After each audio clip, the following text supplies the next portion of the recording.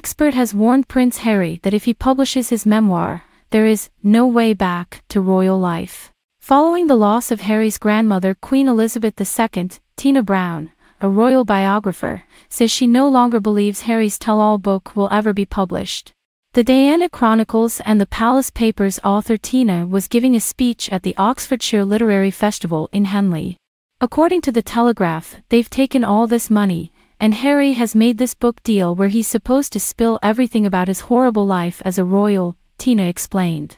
But now he's actually tortured about it because he understands there is no way back if he does it. If the book continues, I don't think there is any way for Harry to return, she continued. So, in my opinion, the book will never see the light of day. The window is closing, but I always assumed that at some point, a deal would be struck and Charles would be required to repay the advance in order to prevent Harry from writing this book. Tina, the former editor of Tatler, Vanity Fair, and The New Yorker, who was one of the last people to see the Princess of Wales alive in the summer of 1997, said she thinks Diana would have advised her son to find a way back into the family. The memoir had been approved and was scheduled for publishing in the fall, but Prince Harry, who is penning it as part of a nearly £40 million deal, is said to have requested some significant changes. According to a source, Harry has thrown a spanner in the works. In light of the Queen's passing, her funeral, and the accession of his father Charles to the throne, he is eager for improvements.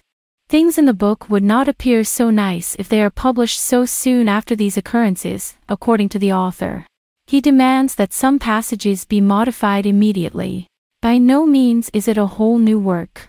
He is compelled to change by all means. It might, however, be too late. According to best-selling author Jeffrey Archer, the prince is already penning a new chapter that will focus entirely on his grandmother's passing and the circumstances surrounding her funeral. The initial manuscript was rejected by publishers Penguin Random House as being too touchy-feely and putting too much emphasis on mental health issues, according to the Daily Mail. Although there is no official release date set, sources indicate that publishers want it in stores by Thanksgiving in November so that it will be ready for the Christmas market. Penguin Random House hailed it as an intimate and heartfelt memoir, saying that Prince Harry will offer an honest and captivating personal portrait in a statement announcing the global publishing agreement.